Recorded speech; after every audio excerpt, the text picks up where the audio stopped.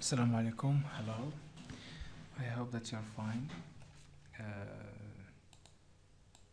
Today we are going to see how to extract the K values or the erodibility factor using the FAO data, but with other version of the FAO data is DSMW. So to get that kind of data, you have just to type on Google DSMW soil. So the first result is like this. You have to scroll down and to choose here digital soil map of the world is reshape file. So this is the file which you have to download. For me, I have downloaded, so this is the resulted file. You have just to extract here like this, and to get that file, for me, I will open now ArcGIS or ArcMap interface. So this is the interface of ArcGIS. I have now to open that file of FAO data.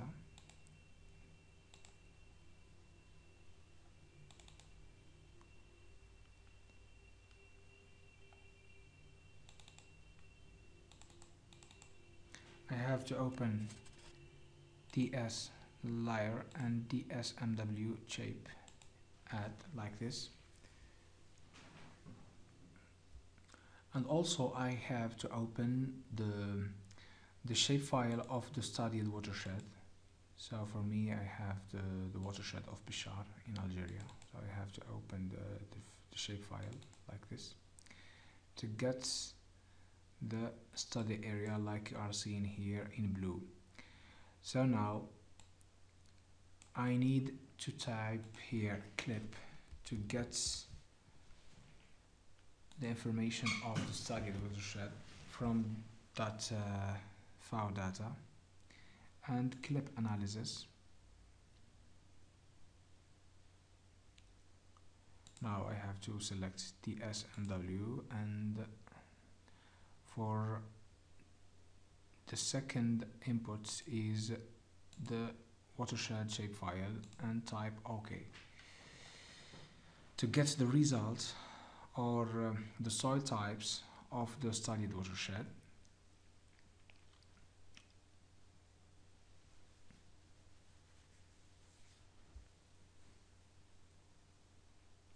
so this is the result of the clipping procedure. Now I can deactivate the other layers just to get the result. So this is the result. Now I will right click here and open attribute table. Now I need those or this column dome soil. Now I have to return back or to go back to DSMW file and go to open generalized SU info is Excel file. So this is the file of this is the Excel file. Now I have to search about, for example, YK here on that database. So I can search manually or type Ctrl F and try to search about it like this. Like you are seeing, this is the line of YK. So I have to like this, copy and paste it here like you are seeing. Now I have now to search about Y. So here, come to here and type Ctrl F and select Y. So this is the Y, the line information of the soil type Y. Copy it also here, and as you are observing, the third line is similar for the second, so I have now to search about GC. So I have to go back and type here GC.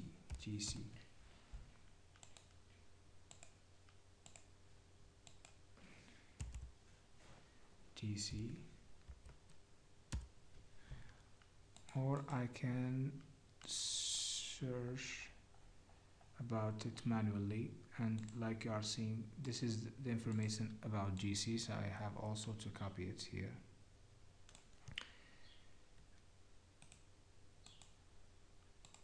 And paste it here. Now I have also to copy the information about those soil types like this. Now what you are in need, or what you have to guard from those tables, you need just to select sand topsoil, silt topsoil, clay topsoil, and the also topsoil, because we are going to use, so I have to make it in yellow, and this is the Excel file what I'm going to get it to take it to you with the video. I have just to copy the information about of sand topsoil here, also for the silt here, and for the clay too, and for the Aussie topsoil, because the most important or the most vulnerable layer or soil layer which is vulnerable to erosion is the topsoil, so we have to use the layer of topsoil informations. So now I have to take those information to the other page of that Excel file and try to paste it here like this.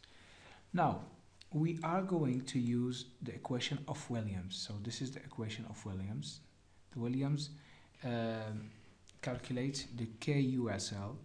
So this is the fraction of sand. This is the fraction of clay moist silt. This is the fraction of organic carbon, and this is the fraction of held sand. This is the equation to calculate each factor from this equation. And finally we have to multiply that KUSL, multiply it by the factor 0.1317 to get the K factor. We are going to see that. So for me, I will give you that Excel file because I have already programmed the Excel file with those equations like you are seeing here. I have already programmed, so you don't have to program. You have just to fill the values here to get automatically the other file, the other results. So for me, the KUSL for that study case is 0.15 for the first type of the soil, which UK. But to get the real K factor, I have to multiply it by the factor 1317 in that column like this, and to get finally the real factor of erodibility of the studied watershed like you are seeing here. And this is the articles of Williams, so like you are seeing here A, B, C, D, and multiplied by 0.1317, and this is the F sand, this is the F silt clay, and this is the F silt, and this is the F held sand.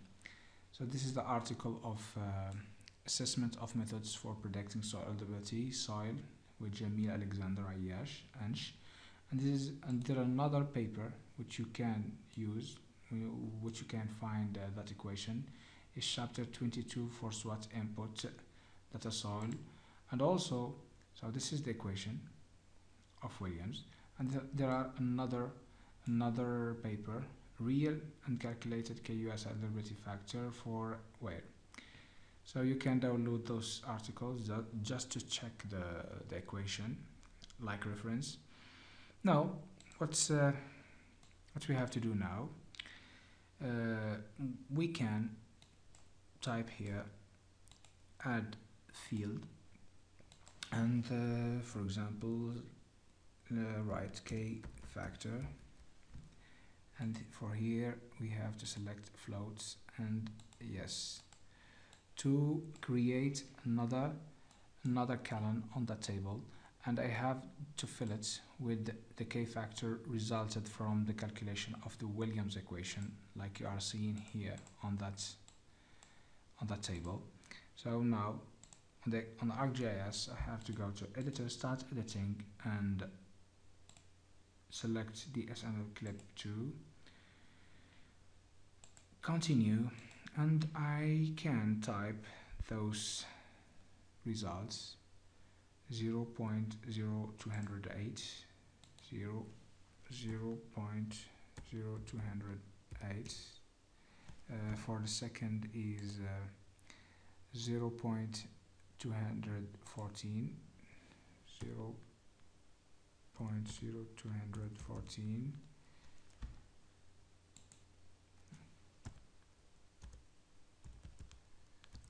the third is the same because we have the same soil type,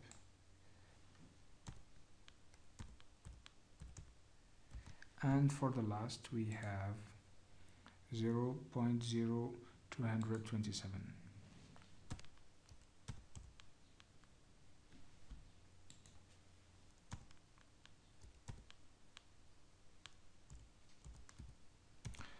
So this is the method to extract the K factor from the FAO data with the version of data soil map of the world.